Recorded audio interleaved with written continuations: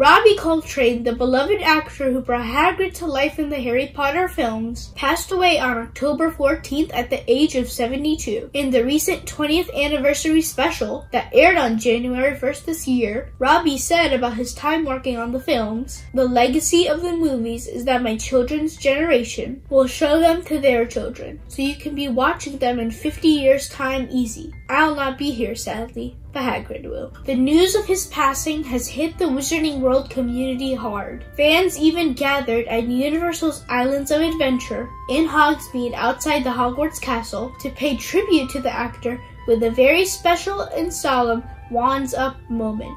Hagrid is one of my favorite characters in the books, and Robbie Coltrane is Hagrid in my eyes, and in the eyes of many Harry Potter fans around the world. Rest in peace, Robbie. Your legacy will live on for future generations to come.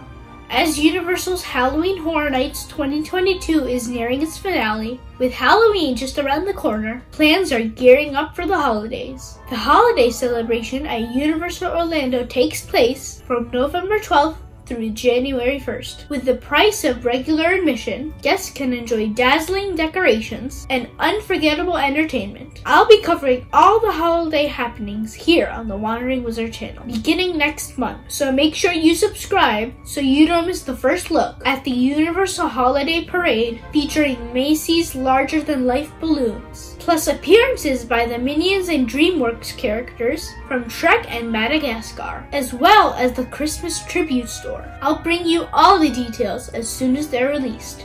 The Mannheim Steamroller will return this year after taking a hiatus during the pandemic. Live performances are scheduled to take place at Universal Studios Florida, December 3rd, 4th, 10th, and 11th. Also returning is the Grinch character breakfast. Reservations are required for the separately ticketed event, happening on select dates from November 12th to December 29th. Adult tickets are $41.99 and $26 for children ages 3 to 9. You'll start your day off at Circus McGurkus with the Grinch and the Who's and enjoy a breakfast buffet with themed food, including non-alcoholic beverages and specialty treats. And there's feast, feast, feast, feast! With the price of your ticket, you also get a digital download photo from one character interaction. I guess I could use a little social interaction.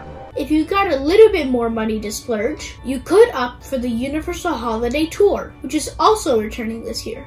It starts at $79.99, with the price varying by date, and includes an exclusive meet and greet with the Grinch and his dog Max. Reserved seating for the Grinchmas Who-liday Spectacular, small plates including cookies, Who hash, chicken and waffles, popcorn, shrimp, plus non-alcoholic beverages and hot cocoa bar.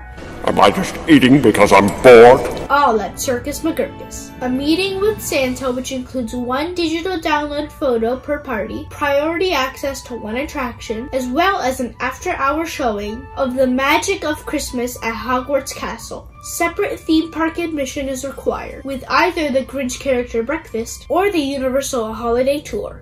If you're looking forward to celebrating Christmas in the Wizarding World like I am, you'll be happy to know that the Magic of Christmas at Hogwarts Castle is returning every evening with the special Christmas projection show on the castle from dusk until park close at Islands of Adventure. The shops in Hogsmeade and Diagon Alley will be all decked out for the holidays, with lights and festive decor.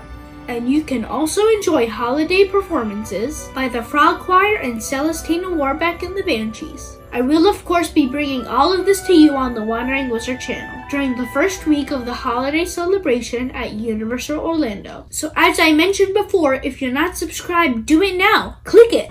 A new report has come out from Screamscape about the Battle for the Ministry of Magic ride at the Wizarding World themed land at Epic Universe. It's scheduled to open in 2025. Of course, none of this has been officially verified by Universal, but it's very likely that we can expect to enter the attraction through a public Floo network station, a giant room full of fireplaces that transport you back to the British Ministry of Magic, even though the land will be themed to the French Wizarding World, specifically the fancier French version of Diagon Alley called Place Cachée, or Hidden Place. Once inside the British Ministry, guests will catch the end of the trial of Dolores Umbridge, who's about to be sentenced to serve a life sentence in Azkaban prison for her crimes. Death Eaters arrive on the scene to free Umbridge, and our favorite trio, Harry, Ron, and Hermione, arrive to battle their evil plan to travel back in time to bring Voldemort back. If you want to read the full article from Screamscape, I'll leave it linked down below. Thank you for watching The Owl Report. I'm JJ the Wandering Wizard, and I'll see you next time. Bye!